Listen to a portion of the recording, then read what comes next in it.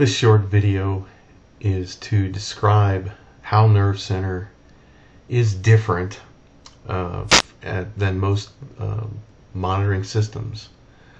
The goal here is to show you the very basic concepts of how NerveCenter works, and the way we're going to do it is to show a very simple monitoring concept that all monitoring systems need to provide, and that would be the very basic up-down monitoring capability. I'm going to show you how NerveCenter takes even this most basic of monitoring concepts to a more advanced level, taking into account more scenarios for the states that a node could be in besides just up or down. As we know, the world is not quite so binary. A node could appear to be up, but the operating system is not running. It could be locked up. A node could be up, or its application isn't running, and therefore it's kind of useless to you. NerveCenter can monitor all these things: the applications, the operating systems, the hardware, the network components.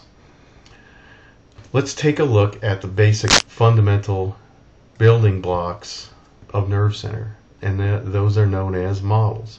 This is an example within our client user interface. This is what a model looks like. It's also referred to as a finite state diagram. Finite state is the technology that NerveCenter uses that is a differentiator for our product.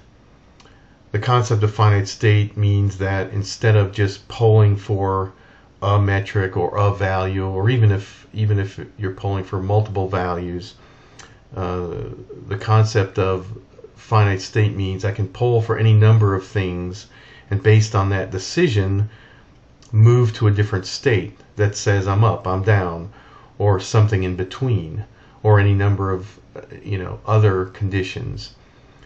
This particular model is one that comes with the product, it ships with the product, and it is just for that purpose, for basic up-down monitoring of a node. All models start at this point right here called ground. If you create a new model from scratch, that's what you get, just that one state, ground. And then you need to decide, well, what is it I'm looking for? What conditions do I need to know about to be alerted or logged or whatever? In this case, we're starting at ground. Our end goal is to find a device down. But along the way, we could reach other states, and the end state may not be a device down. It may be where the SNMP agent is just not working, or it doesn't appear the device is down. It appears I'm just unreachable, that I just can't get to it for some other reason. At first glance, these models may look a little complicated, but I think you'll see as I walk through it that it's really not. Let's start here at ground and take a look at what we're doing to test initially off of ground. First thing we're doing is a 5-minute poll, looking for just a simple MIB object to see if it's even there at all, if it responds.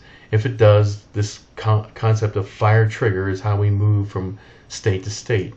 In this case, we're moving from ground right back to ground. If the agent is up and life is good, we're going to stay right here and not tell anybody about it, because the agent appears to be up. Therefore, more than just the node is reachable, its operating system is running because the agent is responding.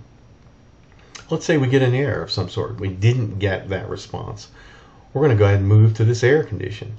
And at this point, NerveCenter actually backs off and polls for that device faster. In this case, we're going to back off and poll at a 1-minute interval instead of 5. You'll see this is really the same poll, but it's a different rate. We're polling at a 1-minute interval.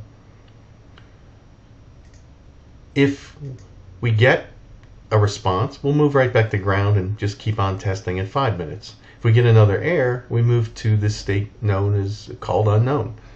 Unknown simply means, well, we've tried SNMP and it doesn't seem to be working. Let's try something else. Let's go ahead, switch gears, shift protocols.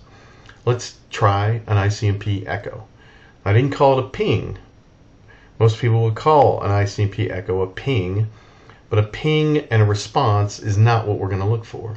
NerveCenter is one of the few, perhaps only products that I'm aware of that looks intelligently at the rich information coming back from an ICMP echo request.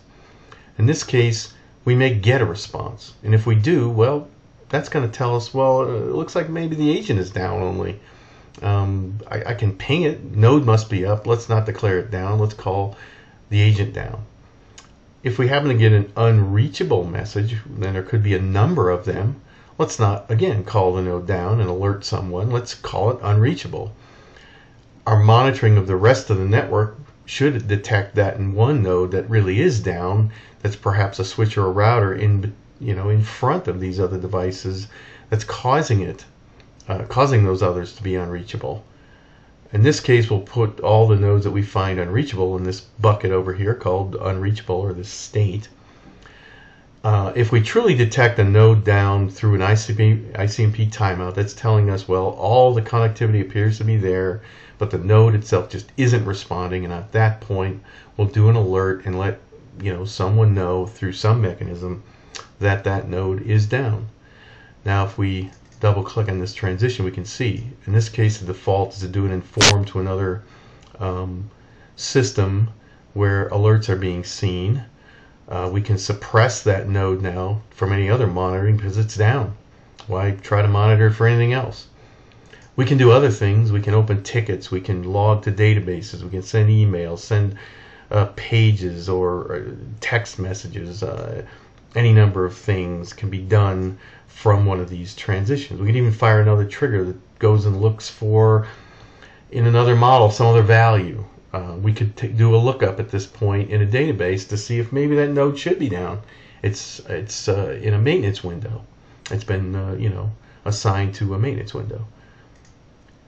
On this transition here, going to unreachable, we could do nearly anything. Collect those nodes and find out if there's something common. Perhaps there's a single site that's unreachable, and we could create an alert that says it appears this site is down or unreachable. Okay, so that is how this model works. I think we've shown that that is far more, takes into account far more potential conditions of a node being down.